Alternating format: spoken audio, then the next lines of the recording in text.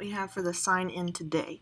So I went ahead and entered in the radial entry of everyone tracking their own name, and it shows up that their email is collected and that they click their own name, so they're signing in for themselves, right? So when I go into responses, here's what happens though. It won't correlate or compile all the data for each day. It compiles the data for the entire form for all of the entries that have ever been made on this form. So it's not going to show up with a pie chart or a bar graph of who all has signed in. And I think that was what y'all were looking for with adding the radial to the form. So area of sign in, like this is how many entries we've had since we started making entries, 31 responses, including duplicates of mine from testing responses. Because even if you delete it out of the form, it's going to keep tallying those responses. So what happens is it goes to the spreadsheet. This is for today. Now notice these are the tests from yesterday. Donnie Hudson signed in, I think that's right before midnight in military time at home, so that doesn't count for today's sign in. But you see that the timestamp says, 8/2, and I had it set where it would be in. Okay. All right, now this is for all of the entries that have ever been made by chronological order. So the newest would be at the bottom. To fix that, you just do Z to A, and the newest will be at the top. So to make that easier. So the last person to sign in was Rainisha at 8:04. So you can take this and alphabetize it.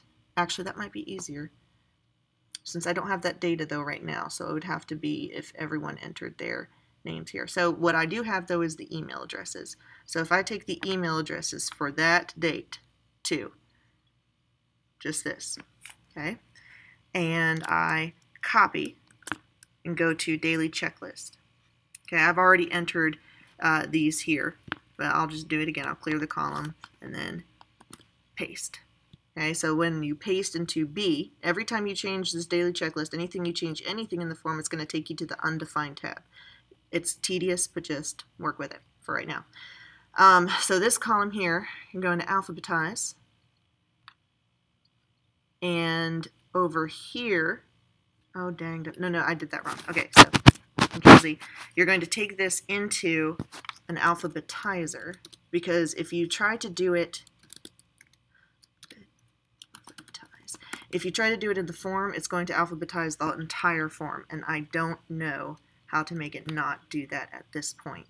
Although it may be easier without the emails once I get the all the names in for the dial-in that y'all did. So alphabetize that. Done. Copy. Go to sign in. Go here. Done. Okay, well this is 2 entries, so I can ignore that one. Again, it's going to reset, so you have to wait for all the data to formulate and then go back to the daily checklist. Okay.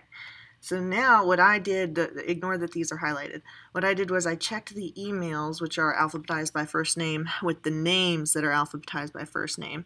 So Andrea Wilson didn't sign in today because her email's not in this box. Andrew Allen did, so I don't highlight him. Anna Moore did, so she's not highlighted. Or if you would just want to go by, I guess it would be easier than highlighting who didn't sign in. It would be easier to highlight who did sign in. So Andrew Allen you would highlight, Anna Moore you would highlight, Catherine Chip you would highlight, and you can just go down this list automatically knowing who has signed in and who hasn't. All right, so he shouldn't be highlighted because he did sign in. Okay, so just reverse the highlighting from this video. Baker didn't sign in. Catherine Wilson did. Smith didn't because his email's not here. So just highlight whoever did sign in.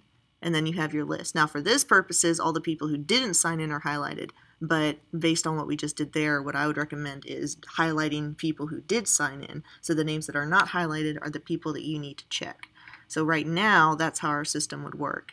I think that with the dial answers, the multiple choice answers for them picking, that will make it even easier, because instead what I can do in this daily checklist column is I can change this into last name first, then first name, and then instead of copying and pasting their email, you can copy and paste this, and then you won't have to go to the Alphabetize website. You can just alphabetize the entire sheet because it will all have the same data, and that will be easier. But I can't show you that because I just added the multiple choice option today. So it was only at 8:03. So the only people who've had that option on the QR code so far have been 4 people. So I can't really show you that right now.